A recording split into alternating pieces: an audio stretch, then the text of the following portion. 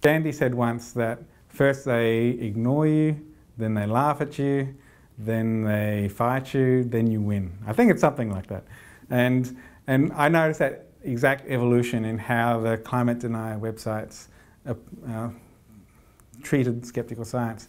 For the first couple of years, they tried to not mention us at all. And sometimes someone would say, oh, look what skeptical science is doing. And everyone's like, don't talk about skeptical science, don't mention it. And so it was almost a bit like that, that skit from Faulty Towers. Whatever you do, don't talk about skeptical science. But then there came to a point where the site had reached that profile where it was impossible to ignore it.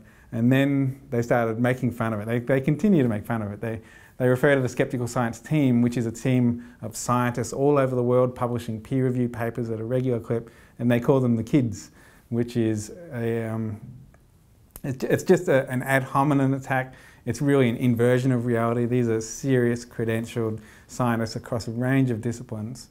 And so, yeah, there's that laughing at you stage, and then there's the fighting stage. And I think we're deep into that stage at the moment, because over the last 1 to 2 years, the attacks on skeptical science and the attacks on me have been quite intense.